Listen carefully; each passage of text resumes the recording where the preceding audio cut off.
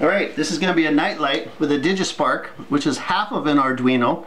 You can see the board here with a tiny Neopixel, 3 little wires. On the other side you can see the circuit board. If you notice, it's got a USB connector. This is a phone charger, hot glued onto a shell. I don't know if you can see the USB connector in the front there. What we're going to do is plug in this Digispark board right into the USB port here.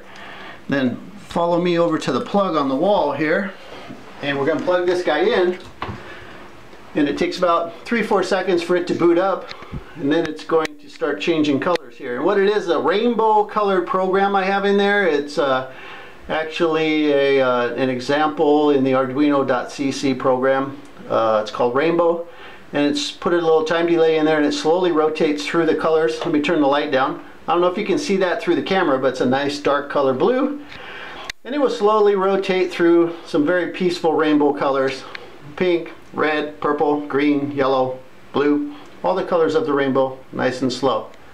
That's a Digispark nightlight with a rainbow program with a Neopixel.